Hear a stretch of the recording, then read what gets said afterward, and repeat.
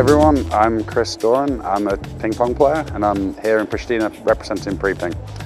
I came in COVID in 2021 for a year. I had a great time, I loved it, and coming back to visit, Kes has invited me, and hopefully we'll get them top of the league. Jetë e qetë e pa stres, Prishtina e ka bërë për vete krisën. Pjesë e rutinës së tij ditore pa dyshim se janë edhe orët e gjata në klub. Personally, myself, individually, I did very well. I didn't lose individually. Priping at the time were going through a little bit of a, in English we say, transition phase. They'd been promoted to the top league in Kosova. And we just stayed in the league as a team. We did really well in the last, I think we won 4 of our last 5 matches, which was a bit of a surprise at the time. And the club just grew from there. Rezultatet e tilla janë të pritshme, ky zotëri ka një jetë që merret me ping-pongun. Now, I started ping pong when I was 10 years old. At the time I played lots of other sports, but short story is I had a really bad injury in my collarbone. You can see it if you want, from here. I had surgery, I had this taken out, and I had this for 2 years. So when I started playing ping pong, I had no arm, basically. I just played like this, and it was something to do. And I had to be homeschooled for 6 months, and my father brought a table and I played at home. That's how I started.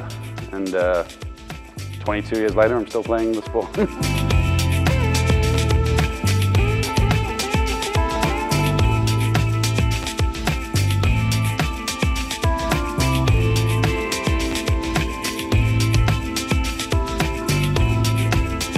Played in professional leagues, I believe, in England, Sweden, France, Germany, Belgium, and now Kosovo. It's the last one, which was a nice experience for COVID. Now I think my favorite places were probably either China, Russia was amazing as well, and I beat the world number 4 at the time in the World Junior Championships in Colombia, which was probably at the time my biggest win, really. And unfortunately, my main career got stopped by a lot of injuries, but I've still played professionally across the world, and you know, it's been a great trip.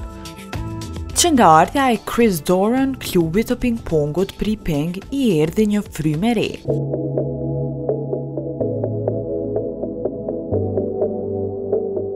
The Albanian, the Kosovo players are good. It's a little bit, how we say in English, it's a little bit top heavy.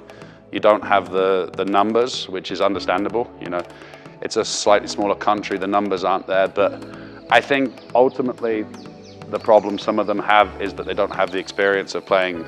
Like I said, I was lucky to play in the Germanys, the Frances, and I learned new things. And ultimately, if they want to reach that next level, the top players in Kosovo are going to probably have to move away.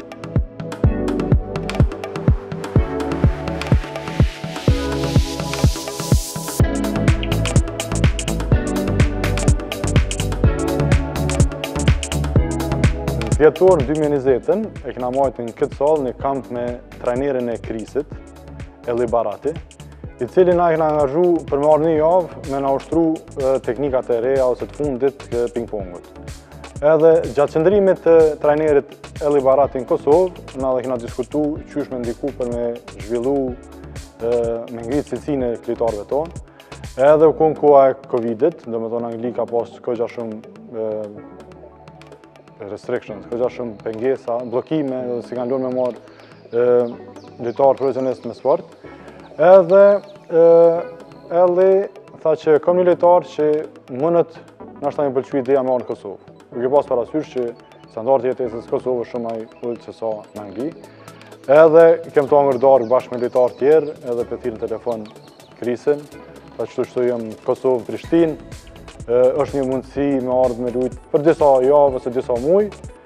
Edhe mas një kohë kur filloj, kur është hap afati regjistrimeve, e regjistrum në krisin e klubin tonë, edhe ke një risi këgja e madhe për sportin e ping-pongut Kosovë, se nuk ka pas lojtar më herët që ka nejtë qka gjatë.